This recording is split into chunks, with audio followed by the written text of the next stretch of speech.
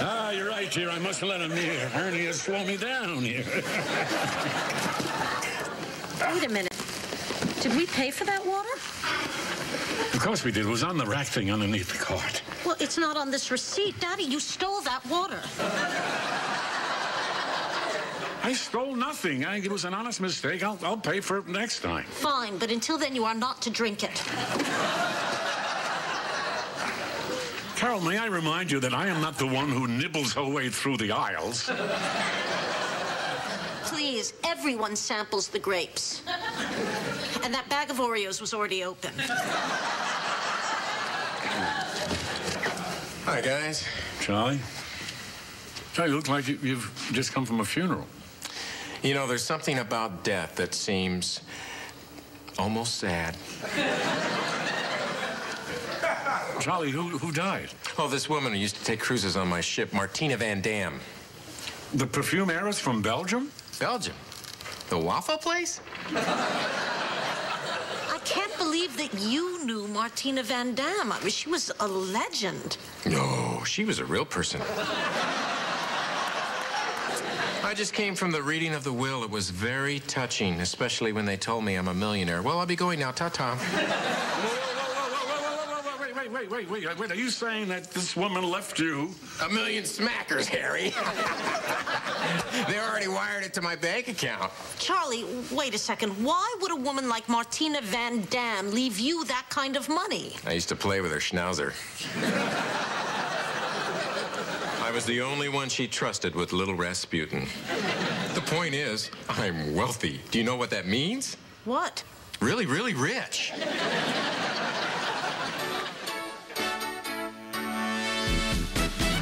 Life goes on, and so do we.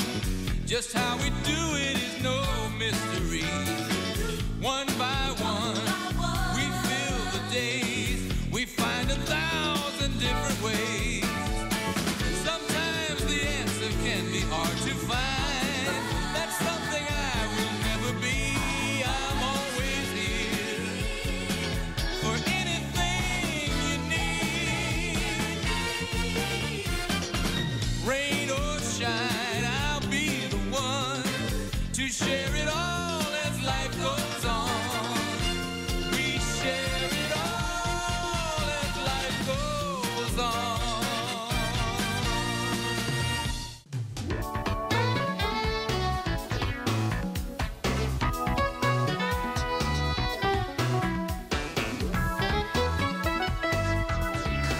Would you look at that thermometer? How can it be 90 degrees in February?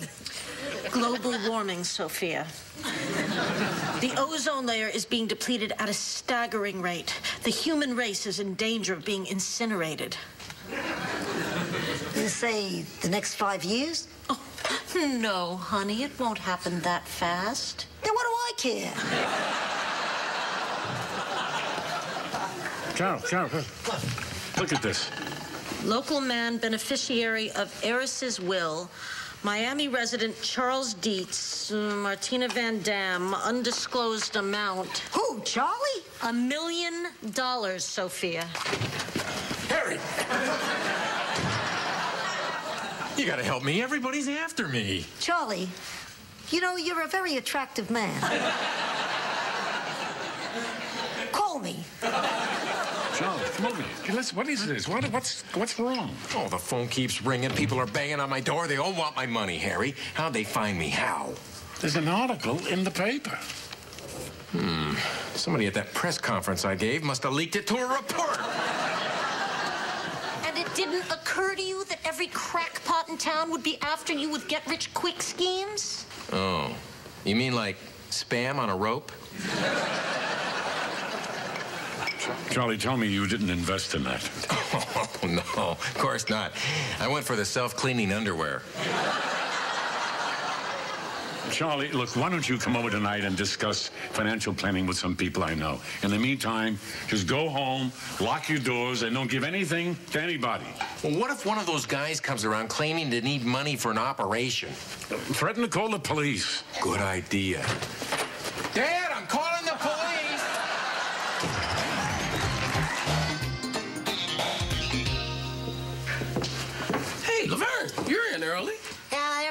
cat died, my house seemed so empty.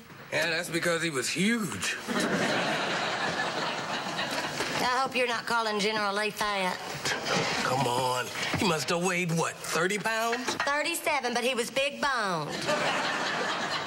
You want to see a picture of his headstone? You gave him a funeral. Yeah. I wrote the epitaph myself. General Lee, big old ball of fluff. He's gone to kitty heaven where there's balls of yarn and stuff. I sure am gonna miss that big old hairball. Well, Laverne, have you thought about getting a new cat? Don't you think replacing General Lee so soon after his demise would be a little bit insensitive? No, not really. You always hated him, didn't you? I did not. He just scared me with that lopsided head of his. One eye always squinted shut. Dr. Douglas, I would appreciate it if you would show a little more respect for my beloved pet's memory. Oh, Laverne, I wasn't being disrespectful. This would be disrespectful.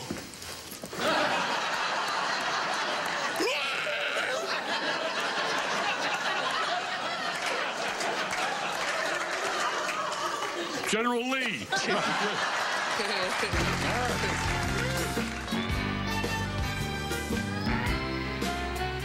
So what I'd like to do for you is develop a highly diversified stock portfolio, primarily blue chip, whose yield will be consistent in the long term while keeping your risks to an absolute minimum.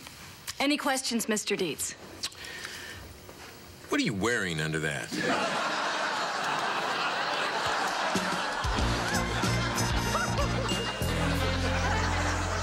Mr. Dietz, I'm talking about a dynamic, exciting insurance package. As we like to say in the insurance business, insurance is your best insurance.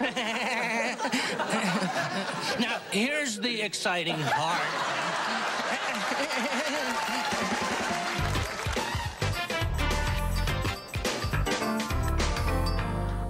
Mix well and let stand 30 minutes before applying cleansing mask to face.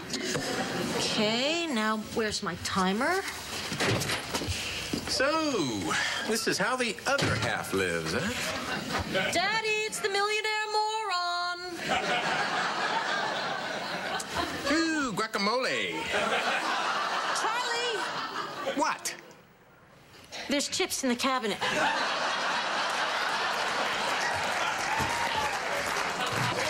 Oh, Charlie. Oh, hey, Harry. Finally figured out what to do with my money. What? Well, everybody's after it, right? Your investment guys, people calling me up in the middle of the night. Well, nobody's going to get it.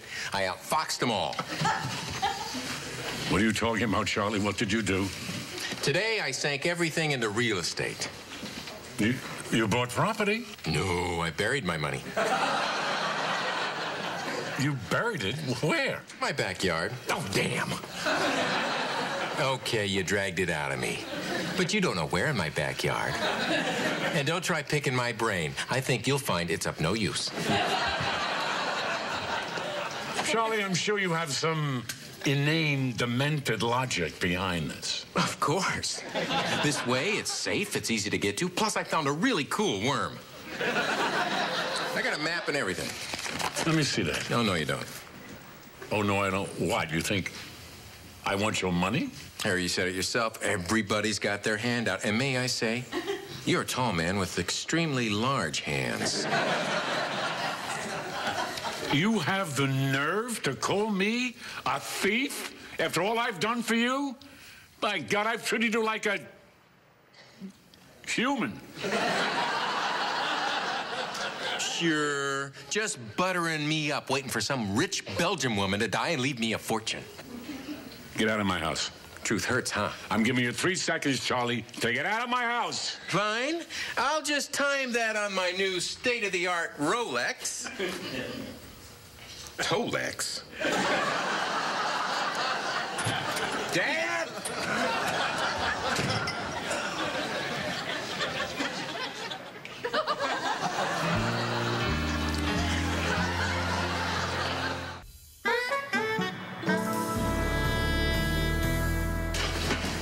Charlie, I told you I don't want you in this house until you apologize. I should apologize. You're the one who sent your spy over the last 2 nights. What spy? I think you know who I'm talking about.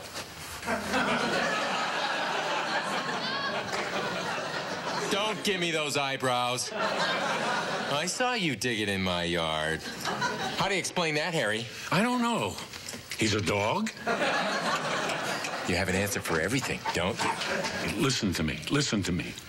You're losing it. How long has it been since you've slept? It's been days, Harry. I just sit by the window eating beef jerky, watching for intruders with my infrared binoculars from Sharper Image. Harry, this money's making me crazy. I know, Charlie, and it has to stop. I'm worried about you. You are? Naturally. You may be a lunatic, but you're still my closest neighbor. Thanks, Harry. And I'm sorry for the way I'm acting. I know you're really my friend, and I apologize for insulting you. Okay, all right. Let's just forget about it, all right? There you go. All right. Now, what are you going to do with the cash? So wouldn't you like to know?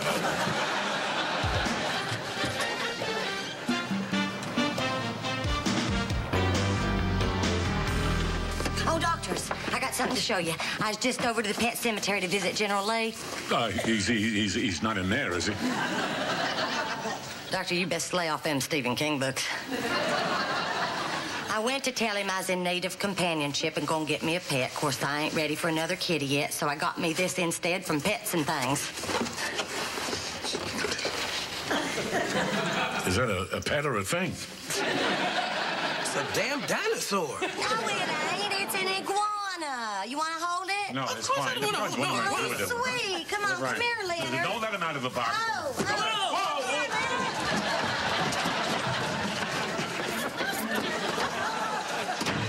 Lordy, they're fast, ain't they?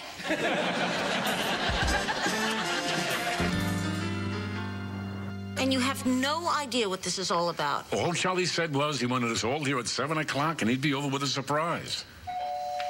This better be good. I'm missing a big night at Shady Pines. It's the wheelchair demolition derby.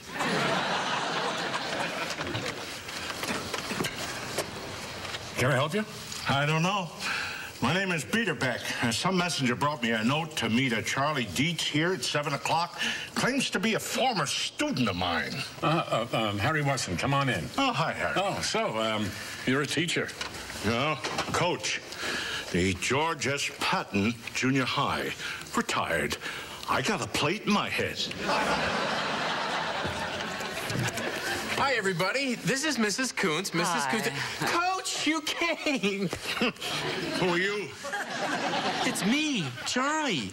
Remember? All through junior high, I couldn't climb the rope. So every gym class, you'd stand under me snapping a towel till I finally did it. Just a hot second. You're red-ass Dietz. Right. And I still treasure the lesson you taught me. Keep trying. What lesson? We did that towel thing just for giggles. Charlie, what is all this about? Well, all of you done nice things for me in my life. Harry, Carol, you treat me like family. And Sophia, last week at the track, when you lent me $20, it really meant a lot. I never lent you any $20. Actually, I took it from your purse when you weren't looking. Oh, great. I almost had my roommate's kneecaps broken. I hope I can get the deposit back. And I gave Charlie his first job. He was the cutest little delivery boy. And such a fast learner. Best job I ever had. Well, I hope that's who I hope it is. Who's that? The one person I could always count on as a kid. The person who was always there no matter what. Maxwell Smart.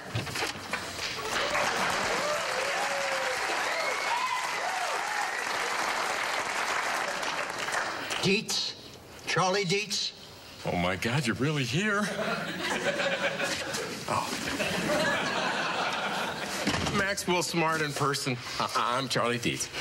Look, Dietz, My name is Don Adams. Maxwell Smart was merely a character that I played on TV. So let's use my real name, okay? Sure thing, 86. You know, when I was a kid, I used to wait all week for Get Smart. You were my best friend. Don't leave me alone with them. I'm Carol Weston, Don. I was quite a fan, too. In fact, I used to do an impression of you, didn't I, Daddy? Honey, I wouldn't It was want rather good. Everyone said so. Okay, here goes. Sorry about that, Chief. You're gifted. See? Yeah, fine. Charlie, now can you tell us what's going on? Oh, okay, everybody, sit down. I'm throwing a party for all the people who have enriched me through the years. I want to make you guys as happy as you made me. Did you pay my agent? Yeah. I'm happy. Okay, everybody, listen up. We're going to go to the most wonderful place in the whole world. I am not setting foot in crotch dusters. This is way better than crotch dusters. We're going to Mardi Gras. Missed it by that much.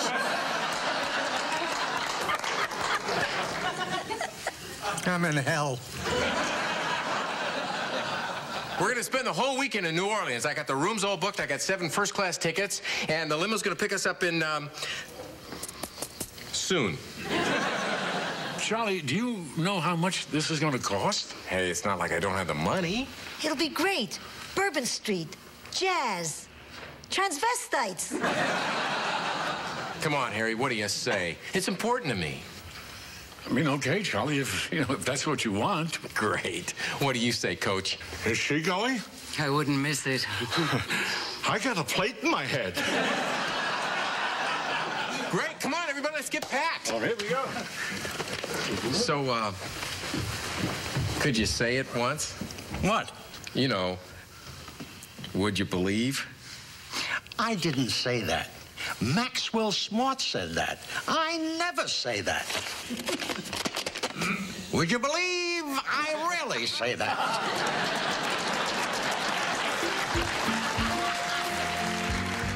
Morning. What? Where? Get that list away from me. Woo-hoo, you might skittish this morning. Well, that's only because Godzilla's running around loose somewhere.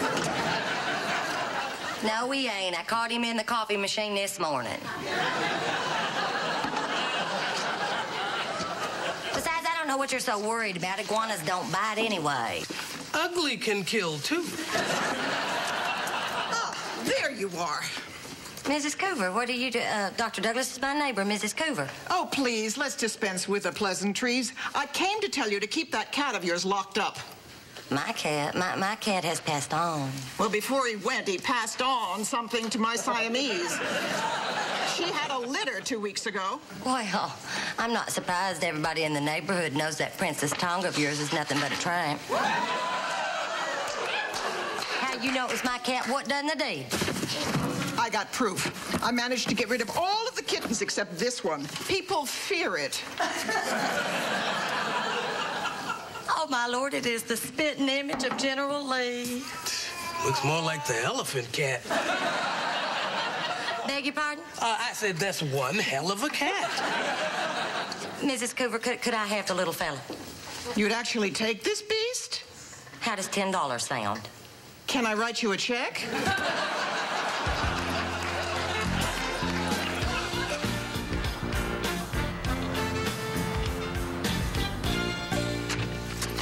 Hey, there's nothing like Mardi Gras.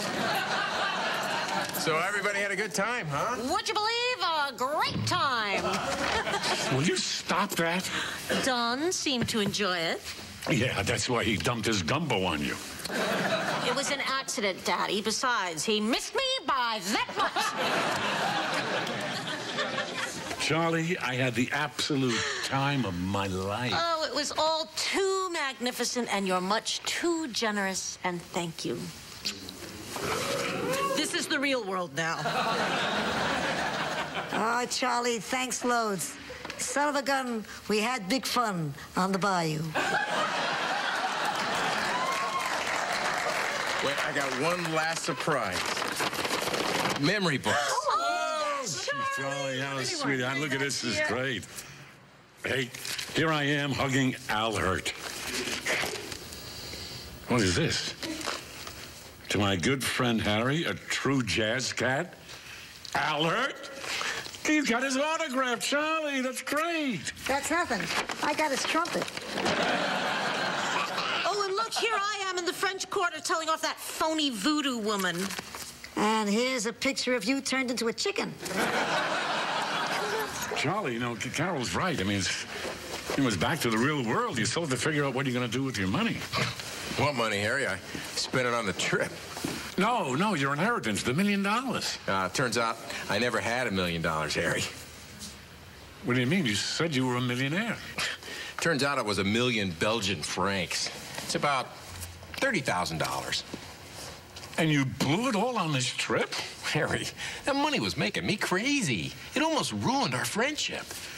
But just to blow it like that, you've got nothing to show for your inheritance. Sure I do. I got this. A photo album? Memories. Harry, I got to spend the weekend with my hero, Maxwell Smart. And I got to do something really nice for the people I care about. Harry, you said you had the time of your life at Mardi Gras. I did, Well, then how can spending that money be wrong if it made everybody happy? You know something, Charlie? That's a better return than I ever got on any investment. You did exactly the right thing. So I guess, well, you learned something from me, didn't you, Harry? Yeah. I guess. That kind of makes me sort of like a teacher to you, doesn't it? Yeah, I mean, it's in the broadest sense, A mentor, really. Someone you can look up to. Charlie, take your hand off me. Stand up. Go home. Thanks for the trip.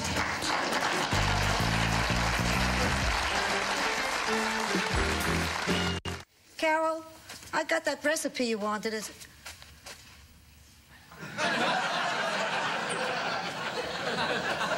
Oh, my God.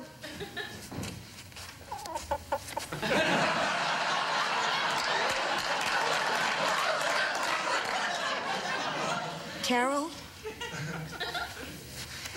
Can you still read?